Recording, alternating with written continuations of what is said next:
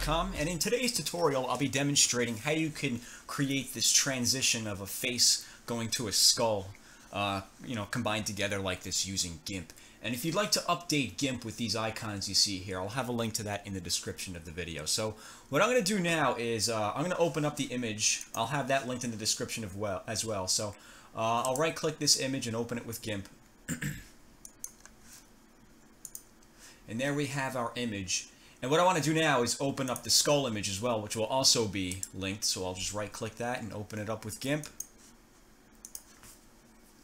And what I'm going to do is I'm going to copy this by hitting Control C on the keyboard. I'm just going to copy that image, and then I'm going to come back over here to this image, and I'll go to Edit, Paste As, New Layer. And what I want to do is come up here to where it says Opacity and just drop that down just a little bit so you can kind of see some of the man's face through the skull. And what I want to do is grab the scaling tool and click on the image of the skull and just scale this down. I'm going to hold Control so it locks the proportions. I'll scale it down maybe that much. Grab that window, go ahead and click Scale, and I'm going to grab the Move tool. I'm going to position this over the face just to see how that looks. And let me zoom in on this to show you. I'm just going to hold Control and roll up the mouse wheel to zoom.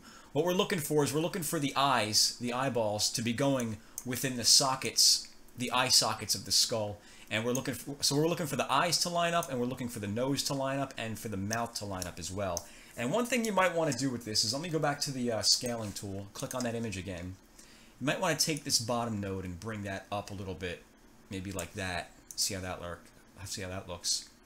That's pretty good. Maybe I'll take this one and bring this down, just to distort it a little bit, just so it matches the image there. And what you could do is you could toggle the visibility on and off to see how it's matching up. So I'm going to take, it's not quite matching up yet, so I'm just going to take this and bring this over a little bit. Maybe I'll scale it down just a little bit more. Just like that. I'll go back to the Move tool. And that should probably do the trick right there. I think that's going to be, yeah, that's about what I'm looking for right there. So it's lined up over the face pretty well. So what I'm going to do is I'm going to bring the opacity of this all the way up. And what we'll do now is we'll grab the eraser tool.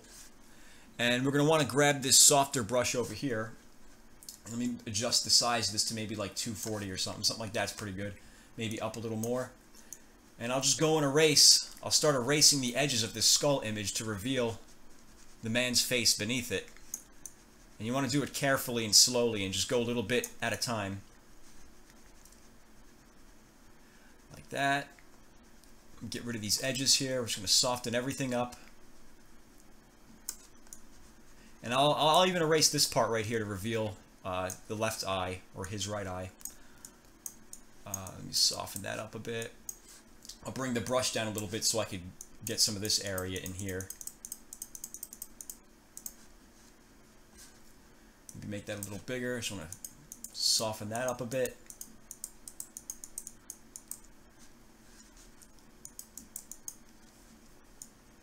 Now, you know what? Maybe I'll just erase this whole segment right here. And if you accidentally go too far and erase too much, you could just hold Alt, and the eraser tool will put the area back in there. So it's a neat little trick that you can use. So I'll go with something like that. Make sure this is softened up.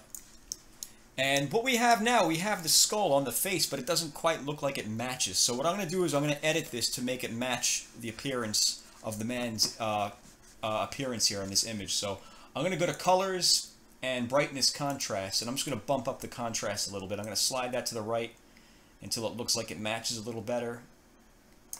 Okay, and that's good. We can click OK. Now we'll go to Colors, Hue, Saturation. I'm going to bring down the saturation a bit because that's a little too yellowish orange. Just bring it down until it matches the skin a bit. And what you could even do is you come up here to where it says Hue and slide that to the left a little bit and create a shade. Set this at a shade that matches the skin tone. And you could adjust the hue accordingly. And that looks pretty good. That's starting to match there. And we'll go ahead and click OK. And what I'll do now is I'll go to Colors and Levels. And I'm going to take this node in the center right here, and I'm just going to slide that to the right a little bit. just to match it up to the skin tone even more. And that looks pretty good right there. I'll go ahead and click OK. And let me just go back to the eraser brush, the eraser, and get rid of some of this right here. Or at least, you know, taper it a little more. And, let me see, fix that up a bit.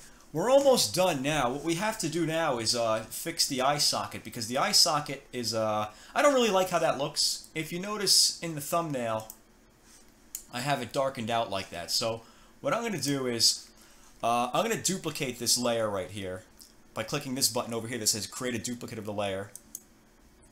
And I'll go to colors, levels, and again, I'll take this middle node and I'll slide that to the right, maybe about that much, until that eye socket looks about that dark. Maybe like that, that's pretty good. And I'll go ahead and click OK. So we have the eye socket how we want it, but the problem now is the rest of it doesn't really match. So we're going to grab the eraser and just erase the rest of that out of there.